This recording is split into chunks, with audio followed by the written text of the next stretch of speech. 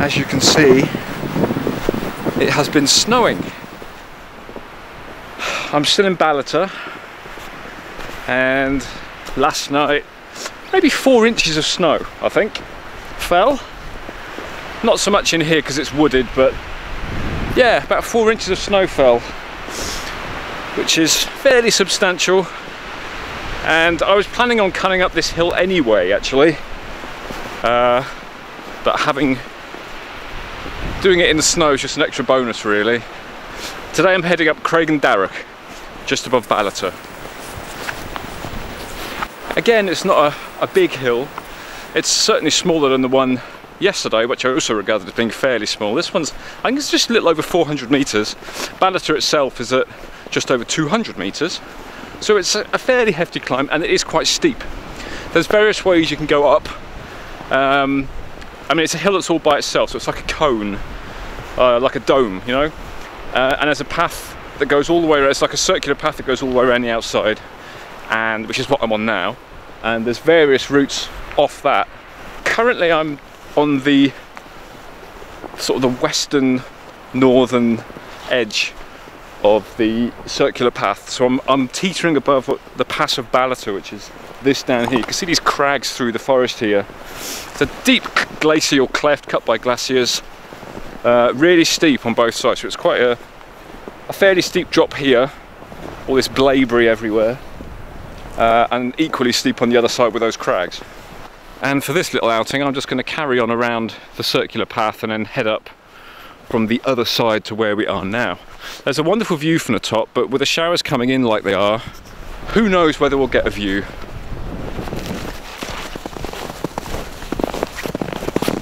You can hear from the wind roaring, but I'm guessing above all this just what a savage day it is out there still.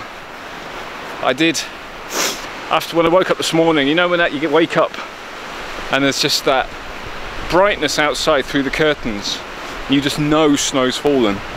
You get the same thing when you have, in Fife, when we wake up and because we're quite high up, and you wake up and you're above the clouds and everything's glaringly bright and white.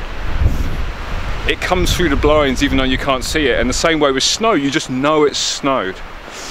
And when I saw that this morning, I was half tempted to try and go and get a repeat of what I had yesterday and actually just get higher up with the snowshoes and stay in the in the forest. But I won't lie, I'm tired after yesterday's exertions, so I'm quite happy having a much more gentle day. Oh no, it's frozen. If I could get that out, it would. Oh no, there we go. I do like these things, these information panels. Yeah, the mighty wood ant. Inside the little hill in front of you is a whole complex colony of ants, along with the queen ant and some winged male ants. There are thousands of workers who travel from the nest each day to collect food for the colony. They are amazingly strong and can carry food more than 6 times as heavy as themselves. That is the same as you carrying a car on your back. I came here in September last year, when obviously there was no snow, sadly, and it's in here something. It's that lump, and it was teeming with wood ants. You know, quite big things. It will give you a nip. I do remember sort of leaning up against a pine tree, trying to climb one of those sort of old granny pines in Abernethy Forest actually, and leaning up against a tree, and then feeling a sort of an ow, and then bringing my finger up and actually being an ant attached on the end. They can't get through, but they'll give it a good go. A potent nip. But anyway, these colonies are incredible, sort of, and a sign of very old ancient woodlands where you get wood ants, massive colonies. I don't know what they do in winter. I'm assuming they just hunker down. I don't know. I don't actually know what they do in winter. Anyway, there are that many paths coming off this one, and I could remember which one to take if it was in summer, but now they're all a bit obscured by snow. I'm not so sure. You could probably take any of them actually. There's loads of informal ones heading up. Right, just squeeze through this rock face.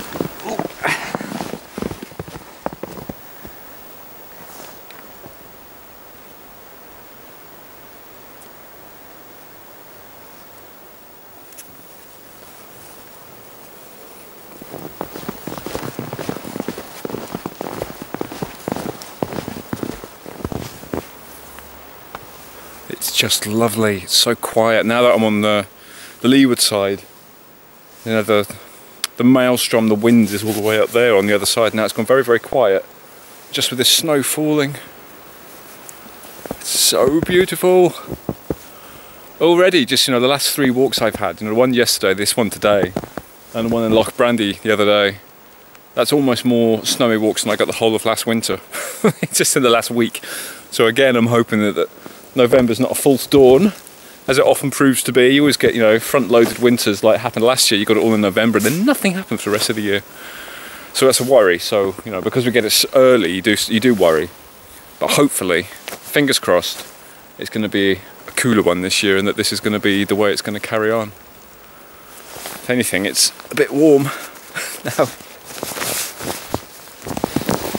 Yeah, I mean, all these trees down here got so much more snow on them compared to around the other side where we were not that long ago. Oh, it's wonderful. This happens all too infrequently. Not so much here. I mean, this is Ballater, so it snows. You know, they're used to getting snow, but certainly nothing like this in Fife these days. Look! It's just so much calmer here. All the trees are holding their snow.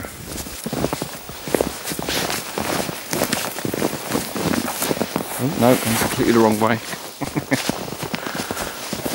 This way. This way.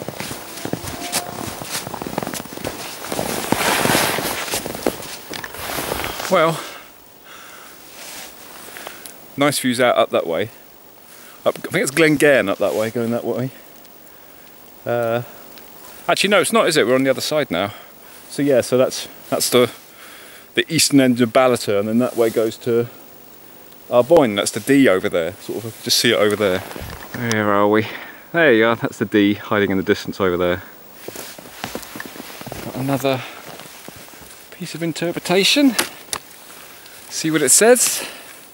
The pudding hill of D-side. Craigendarroch shape is distinctive, but how was it formed?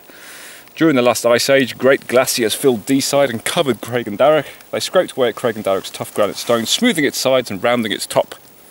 Look at the cliff in front of you. Have you noticed how smooth it is? The ice must have been very deep to reach up this high. And there you go, there's a handy little picture. Telling you what happened. But that's actually quite handy, because I'm not going to be able to show you the profile of the hill from where I am, of course, but that gives you a sense of what it's like. Oh! And the path sort of goes all the way around the end, and there's lots of paths going up to the top. So it is, it's like a upside down pudding. Right. The word, the name, Craigendarroch,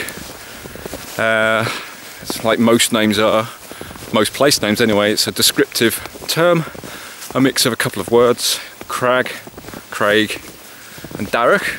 Darroch's a word you'll find all over Scotland, in various different ways. You know, certainly as a suffix it features quite heavily because it means oak, so it's rocky hill of the oak. And there's not so much, actually yeah, this is all, a lot of this is oak, that's birch, but some of these big old oak trees here, but certainly on the western side there's a lot more oak, and we'll get around and see that a bit later. In the meantime, there's a sign up there saying to top and round. So this is us going up, and interestingly, nobody has been up here yet. So that's nice. It's always nice to walk through virgin snow. Like I say, it is quite a steep climb that goes on for quite a long time, actually. I think I said earlier, isn't it? Ballater's at a little over 200 metres, and this is over 400 metres. So there's a fair bit of a climb. It's interesting, I was curious looking up the heights of how high these towns are just this morning, so I could tell you how high up Ballater was. And I was interested in how high up Braemar was as well, because certainly when you drive in, when we drove in the other day, it was very snowy in Braemar and not so snowy here. And I thought maybe it was just a case of distance, you know, it's 10-12 miles different further east here.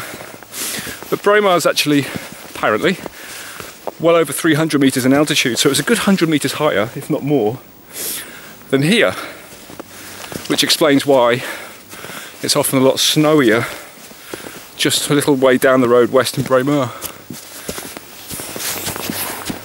Well, there's blue sky, lots of blue sky. That would be perfection if I could time it like that, but when does it ever get that lucky? Actually, I'm being a bit disingenuous saying that, because very frequently, as anyone who follows these blogs will know, I do get lucky, as we all do, from time to time. I'd say I got lucky yesterday as well, when pulling up into those trees just at the right time when the sun came out.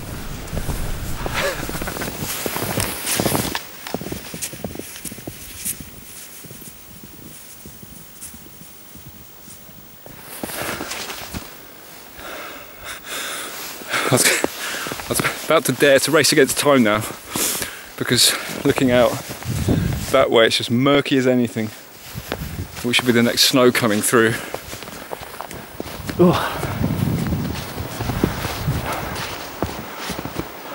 I'm not going to get the sun, I don't think. I think they are going to time it for the gloom that's coming in from behind me. But this is just magical. Snow, heavy on all this birch, really sticking to it. Isn't that amazing?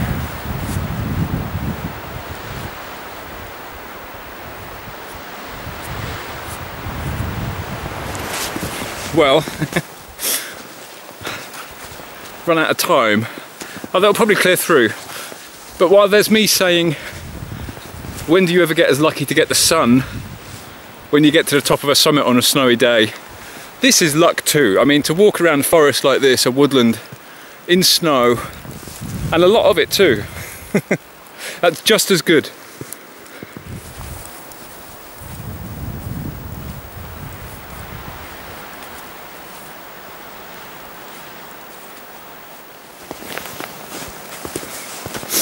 It's just lovely how the sound gets so muted. I've not seen any squirrels, no sign of wildlife. I've seen a set of prints, no birds. So from a nature perspective, you might think winter's not a great thing to love really, because it's a hard time for wildlife in these conditions. But I love it. It's so quiet. I mean, I can hear the wind roaring over there, but everything's going that monochrome, how you just get black and white. Oh, it's just so beautiful. I know I keep saying it, but how can you not love this? I do get people asking me a lot, why do you love winter? Because summer is this thing that I suffer. And it's for days like this, it's just so beautiful, the way it changes over, and all sort of trace of humanity is just wiped off the landscape. Paths, footprints, litter, it all just disappears. You know, and for a while you can sort of pretend that you're miles from anywhere, backpacking through a wilderness. It's an illusion, of course, but it's one that I'm happy to pull the veil down and believe in it.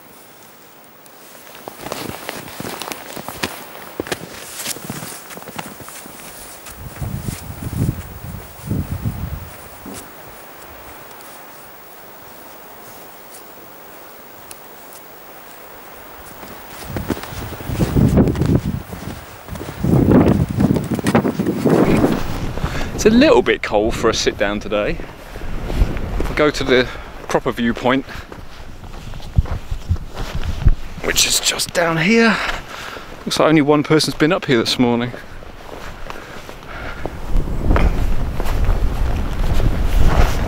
It's a really rocky summit, and the snow's not deep enough to have really concealed and covered up the boulders, so it's a bit slippy underfoot, not knowing where the boulders are. Carefully does it.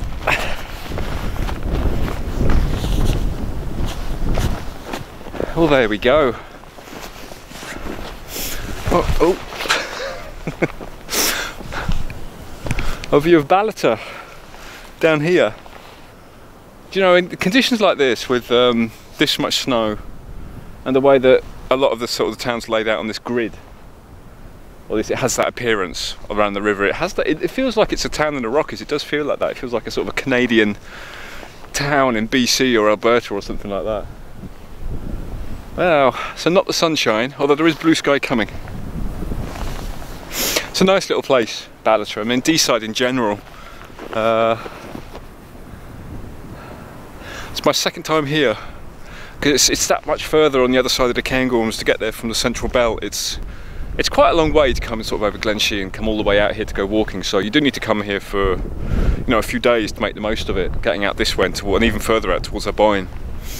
But it's a nice little place. Like I said, I came here last year in September for the first time and stayed a few days and came up here so taken with this hill that as soon as I came up it, I went up it again. So I came up, went around the circle and then came up again. Really, really beautiful place. Nice little hill, proper little rocky hill with a nice summit, good views, and lots of pine, Scots pine to admire. Ballater was, I mean, there's been a settlement, and there's been settlements along the Dee for a long time in D-side, but it was, I think it really had its heyday, or its, well, not its heyday, but it sort of came into its modern being as a tourist place in the 18th century, I believe, when there was it was a spa town, and then sort of off the back of Victoriana and all that, and there was a railway here until fairly, not that long ago, a few decades ago, with all the cuts in the 60s. So there used to be a railway here as well, so it's been that sort of holiday place, a way of getting into the hills. Nice place, but it had a torrid time a few years back in December 2015 when we had that horrendous winter.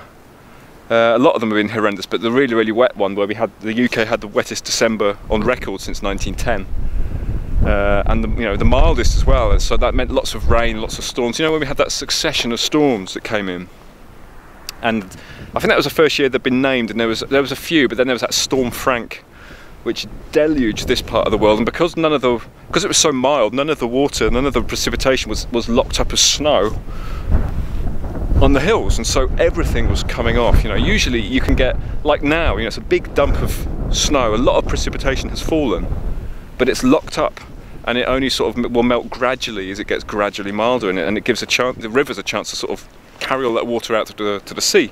But that didn't happen in that winter because it was so mild, and poor Ballater was just decimated in no small measure. I mean, the Dee, you wouldn't think it to see it now, little thin black line in the distance, but it swamped much of the town. And there was that very famous footage, you know, of static caravans being swept down the Dee and hitting the bridge. And I was here a few months after, actually, and there was still, I mean, the bags of rubbish everywhere and debris, and you know, the golf course and the caravan park were obliterated. So these places take a while to recover, but Ballater being a very beautiful place, good with tourism, very popular, it will bounce back, and it is bouncing back. But you know, it's all the more reason when these places do suffer inundations like that, it's all the more reason to actually get up to them for more than a day and actually spend your tourist money and help these places recover.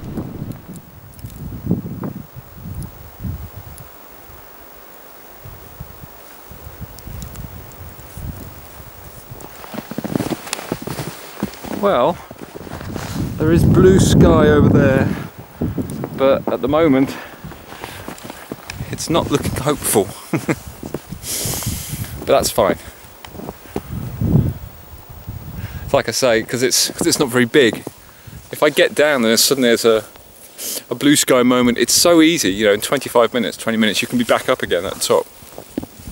So I might do that, I might head down and then see what the weather's doing when I get down there, rather than hanging around up here on the off chance it might clear.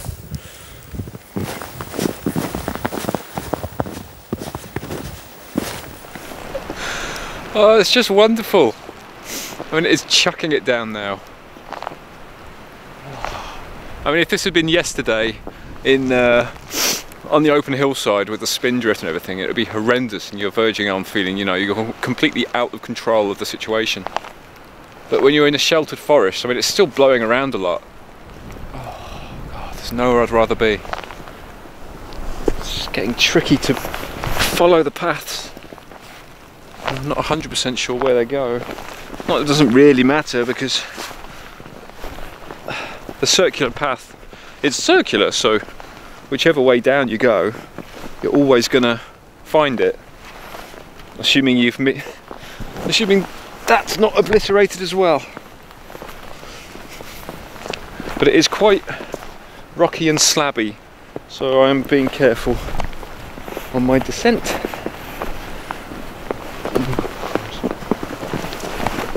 Lots of trees to hold, thankfully.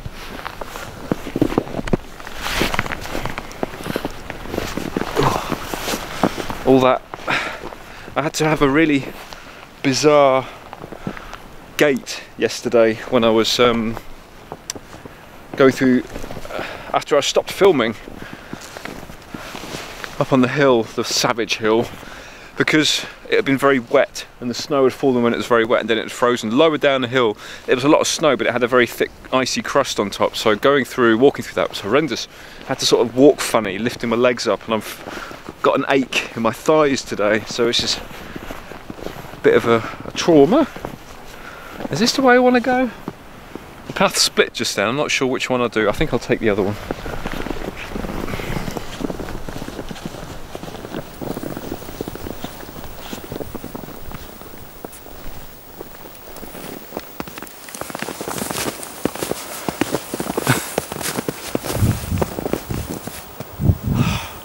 Well, it's nice to get some sunshine. I think it's fleeting. And I had half a mind just then to sort of dash back up to the top, but I can see already there's grey clouds massing, so it's not going to last long. But isn't this beautiful?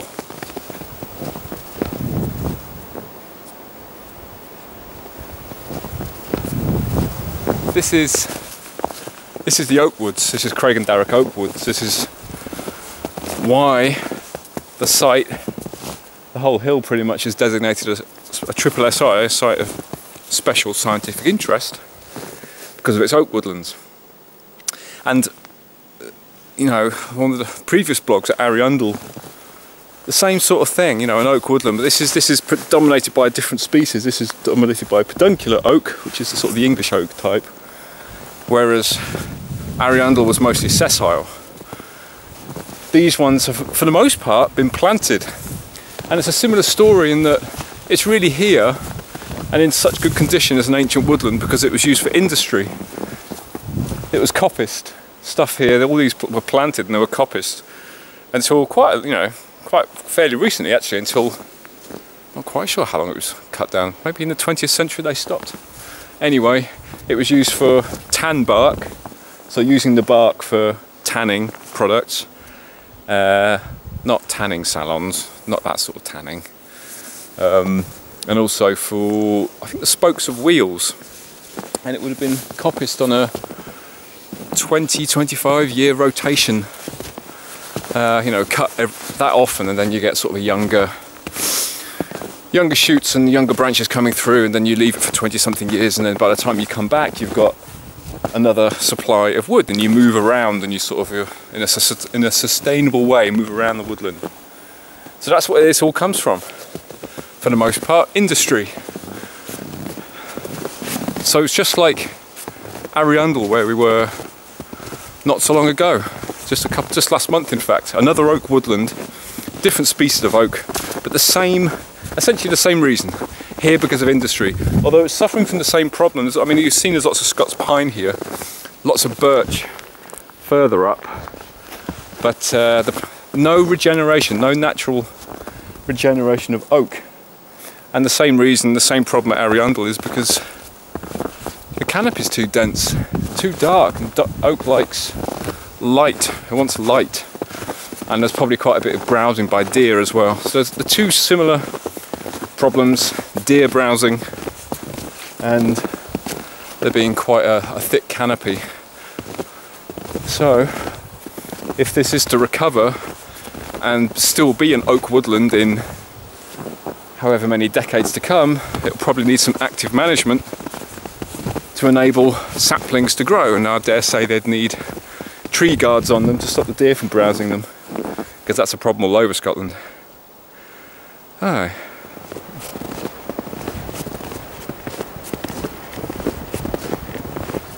Already the snow started again. Sun's going, snow's falling. This is, I think, the last day that there's supposed to be significant snowfall, and then tomorrow it's going to dry off, and then come the weekend it's going to be milder, up to about 7 or 8 degrees. It's hovering just above freezing today.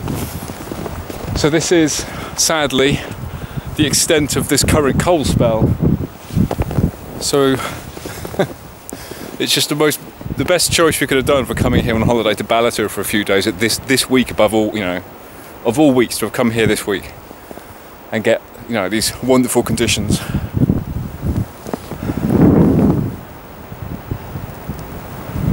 Right.